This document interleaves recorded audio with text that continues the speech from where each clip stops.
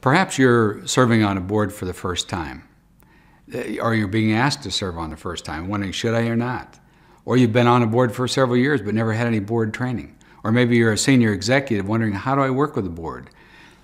Well, I served on a board that focused on the family for 31 years. Ted Engstrom served on the board for 13 years. One day we were having a discussion. He said, Bob, you've consulted with a lot of boards. I've served on 40 boards. Have you got anything in writing that you could let me lecture from? He said, I've been on boards a lot, but I've never written anything on it. So I said, sure, let me go back to the office and come up with some things. So I went back and I sent him a stack about like this of handouts I'd use with boards, or et cetera. And on the top I wrote, what if we wrote a book on this? He wrote back and said, let's do it.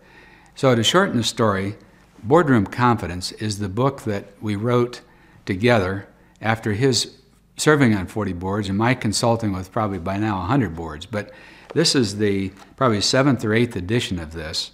It's a proven book. A lot of boards just say, look, none of us really know or served on a lot of boards. Let's just all read it, and whatever the book says, we'll agree that's our policy, okay?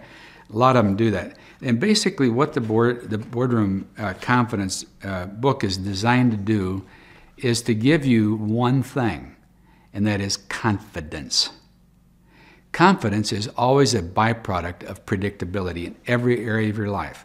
But if you don't know what to do, how to do it, where to do it, when to do it, how to do it, in going into boardrooms, you don't go in there with a lot of confidence. You go in there with a lot of mystery and discomfort and anxiety. So what we've tried to do is develop a process for you where we go through agreeing on board basics, selecting board members, orienting board members, learning board skills, maximizing board meetings and retreats, evaluating board members, advanced training for board members, selecting the right senior executive. Often that's what you have to do as a board, replace a senior executive. Drafting a master plan, completing the master plan, implementing the master plan, evaluating a senior executive, advanced training for senior executive, and an effective team, the board and the senior executives.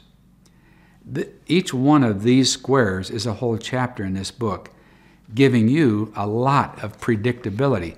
When it comes to those subjects, from now on, you have the ability to read the thing and know exactly what to do next. What I'd like to have you do is order a copy of this book, read it yourself.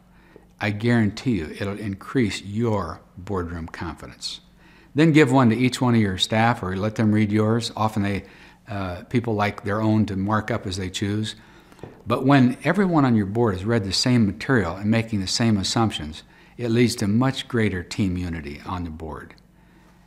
And it gives your entire board boardroom confidence.